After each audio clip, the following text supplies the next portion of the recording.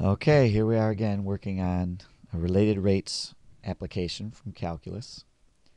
The statement of this problem, which happens to be number 31 in our book, is a light shines from the top of a pole 50 feet high.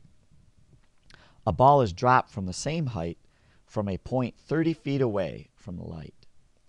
How fast is the shadow of the ball moving along the ground a half a second later? Assume the ball falls a distance s equals 16t squared feet in t seconds. Well, you can see I've drawn a picture here. You can see I indicated the light, which is shining. The ball started out here and is dropping a half a second later. Here's its position. The height of the ball is changing and represented by the variable h.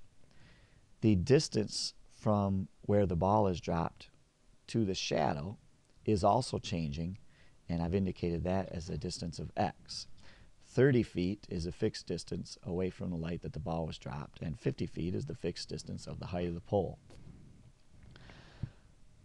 Well, right away I can write an expression for the height of the ball at any point in time. If I write h equals 50, which is where it started, minus the distance it's falling, which is 16t squared. Okay, so this h can be represented by this expression. Now, what we want to find is the rate at which the shadow is moving. How fast is the shadow moving a half a second later? So we're trying to find dx dt, how fast the shadow is moving. Okay, so I need an equation that has an x in it so I can take the derivative. Well, I'm going to have to use a little geometry here. You can see that in this picture we actually have two triangles. We have this smaller triangle involving x and h, and we have the bigger triangle involving this distance here, x plus 30, and this height of 50. And those are similar triangles. And while I'm not going to prove it, I think it's obvious. So I can write a proportion relating x and h in the little triangle to x plus 30 and 50 in the big triangle. And I'm going to go ahead and solve that equation for x. If I cross multiply, I get 50x equals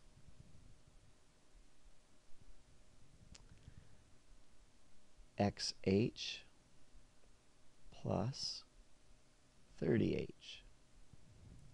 Subtracting xh to the other side and then factoring out at x, I get x times 50 minus h equals 30h. And I'm going to divide by 50 minus h. So the expression for x in terms of h is 30h over 50 minus h. Now, we don't really want x in terms of h because we want to take the derivative with respect to t, as you can see up here.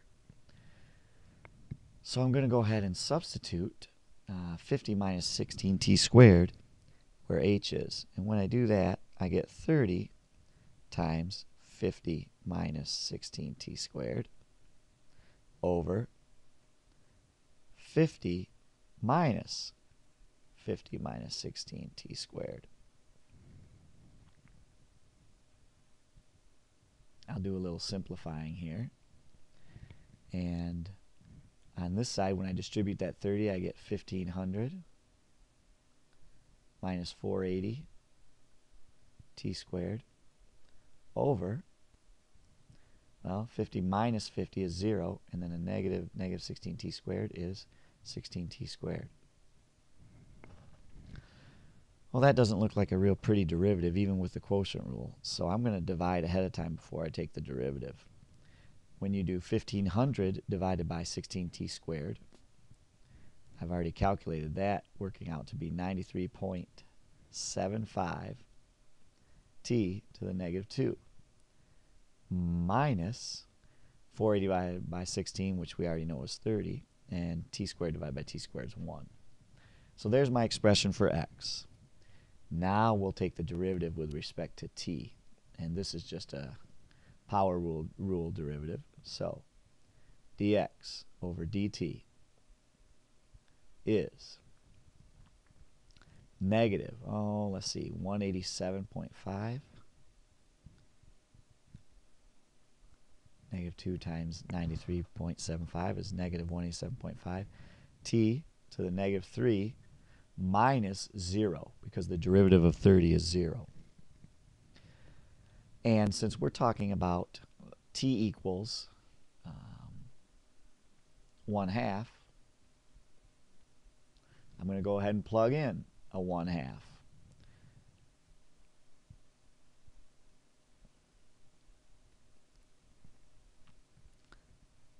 So that's negative 187.5 times 8, because 1/2 to the negative 3 is the same as 2 cubed, which is 8.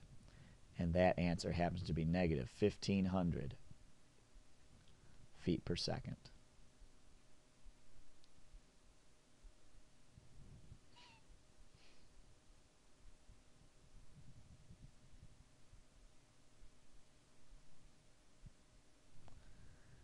And I think you'll agree the challenge on this problem was to find a way to get an equation for x and h and make sure that we relate that to time. And I think we did that by using this substitution right here. H equals 50 minus 16t squared.